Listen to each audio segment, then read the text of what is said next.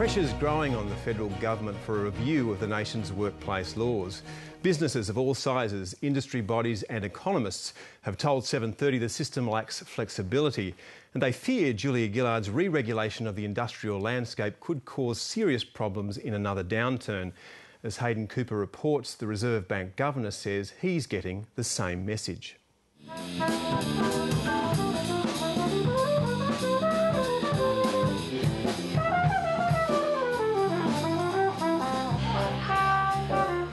It's Sunday afternoon and peak hour approaches at this bustling tea house in the nation's capital. It's the busiest day of the week. The band is in full swing. Customers are settling in. And the staff have hit top gear. In the Japanese line? Oh, it's packed. Like, we serve up to like 150 people or something, like in one sitting. But for the workers, it's busier than it used to be. This business was set up when there were no penalty rates on the weekend. Now there are. And meeting the extra cost means something has got to give. And the staff are doing more with less. There has been like a kind of a noticeable change in how many people are working, and we've had to like cut back on like the longer shifts and less people working, which has been a bit of a struggle because, like, as you can tell, it gets kind of busy, so it's a bit hard.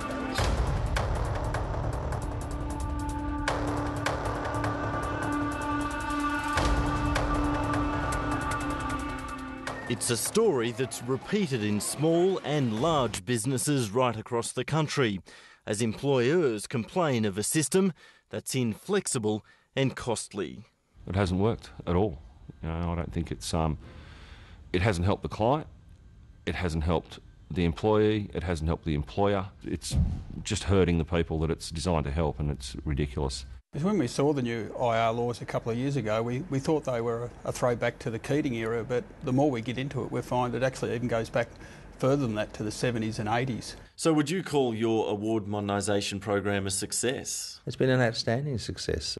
So how long have you been in business here for? Dad started at 1966, so still going. Scott Norris employs 140 people at his 4-decade-old cleaning business. And how do the workplace laws today compare with the old ones? Since I've been here since 1990, working for Dad, and they've just progressively got more strict and less flexible. It's probably nothing as bad as they are now. They're certainly a lot worse now than they ever were. His complaints with Canberra's laws are varied, but the biggest change for his business under the new Fair Work regime means the manager can no longer offer a second shift to an employee without paying overtime. It's just got to the stage where we're just having to tell staff that they can't do extra work because we can't afford to pay them, because the client's not going to pay overtime rates and the higher rates. The higher cost of labour is putting a squeeze on the whole business and on the workers, some of whom are desperate for more hours, even at the standard rate. But with new employees, they work 7.6 hours maximum, and we can't offer them any more. So they either go and work for somebody else as a second engagement, or they go hungry. And there's really no real middle ground for them within the one company. Inaugural sitting of Fair Work Australia. Industry awards were harmonised across the nation last year, and it's now 2 years since Fair Work Australia was established by the then Minister and now Prime Minister. Your Honour, I have every confidence that Fair Work Australia will serve our nation fairly and effectively in the years to come. But is it fulfilling the promise? The current Workplace Minister believes it is. Do you concede that your workplace relations laws are causing real distress for many small businesses? I don't accept the general proposition. It is true that retail is doing it tough at the moment, and I know that's putting pressure on some small businesses. But I suppose I don't accept the fundamental proposition that workers should have their take-home pay reduced as a solution to those problems.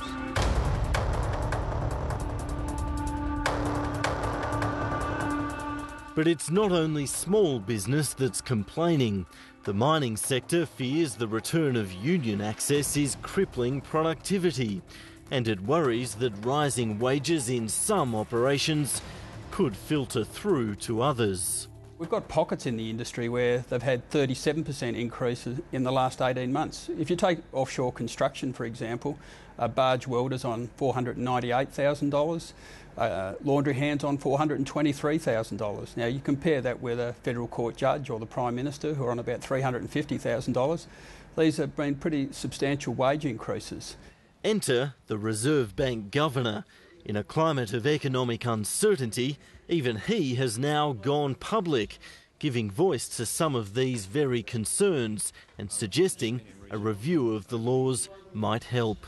But what people do say, and this is what they say to me, I can't verify it obviously from their individual businesses, is they find it harder to get flexibility. They find it harder to negotiate flexibility. That is something that is said. If that's true, then that I think is a matter for concern. No, we're not as flexible as we were. For many economists, the unsung hero of the global financial crisis was work choices, the system in place for much of the worldwide recession. Now, in the event of another downturn, the flexibility of the new system would be put to the test.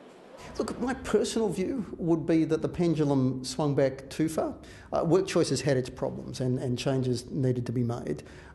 For my money, we've probably tightened up on some of the flexibility that was there a bit too much.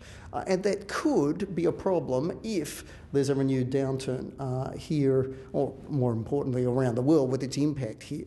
And that's a big question. 1 scones, 1 raisin, 1 banana. Okay, and...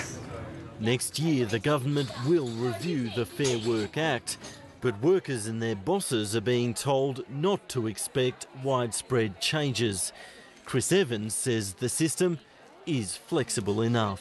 So business have got to be flexible, employees have got to be flexible, but those provisions are in the Act, and some employers, quite frankly, just haven't taken up those opportunities. They haven't managed their business in a way to maximise those opportunities.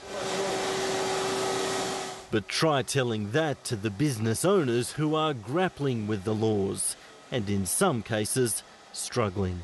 Yeah, look, it does make it hard, and it makes it unpalatable to run a business, and the thought of walking away from it crosses our mind from time to time, because you're just under so much pressure from everybody. As for the staff, it seems not everyone wants penalty rates if it means fewer hours as a trade-off. I think it's a bit unfair, really. I mean, paying someone $40, $50 to wash dishes for 6 hours, I think it's not quite justifiable. I'd much rather work more hours and get paid less. I didn't even know what I was on beforehand, because I was just happy to come in and get some hours, so it didn't really affect me that much. But now it's sort of, they have to be paying people extra to stay on, so now a few of us are sort of getting shifts cut, which is a bit annoying. Striking the right chord for all is virtually impossible. But the question remains, is this the best arrangement for the economic environment, the right tune for the times? On that, the audience is divided.